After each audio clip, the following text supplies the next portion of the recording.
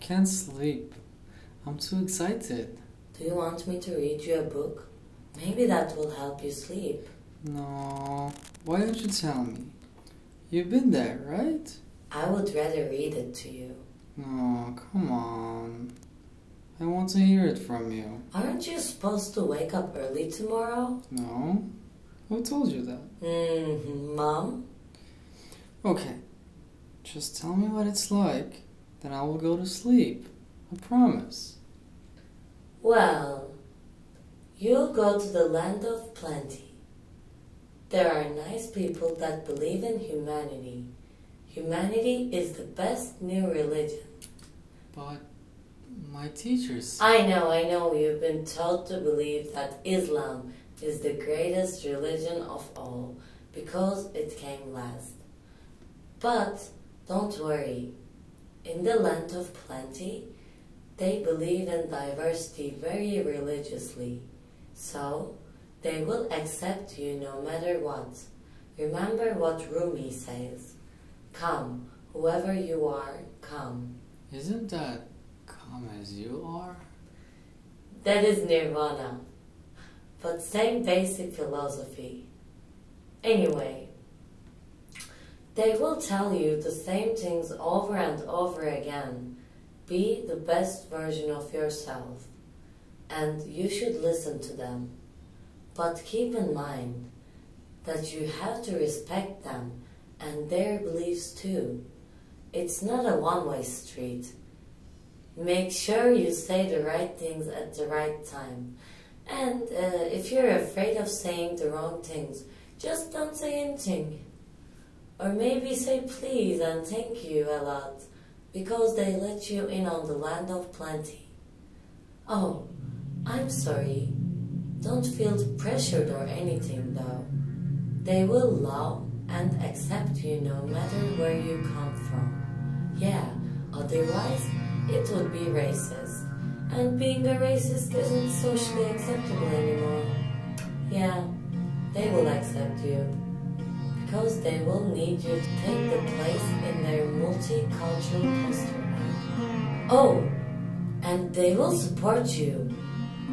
But if you ever feel like you are not being supported, they will make sure to let you know that what you just did was so brave.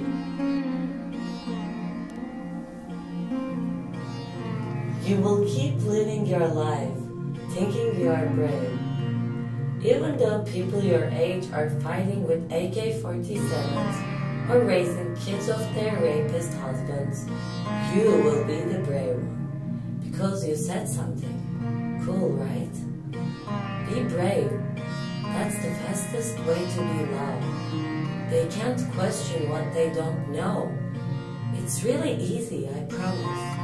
You will be safe while being brave. No one will put you in prison here for your brave art making. Enjoy while it lasts. You will be fine, as long as they let you stay there. You should really try to make the best of being there, because you will learn a lot. You will write 11-page papers, trying to learn about their history, just to be a part of the conversation. Meanwhile, they won't even know where your home is at.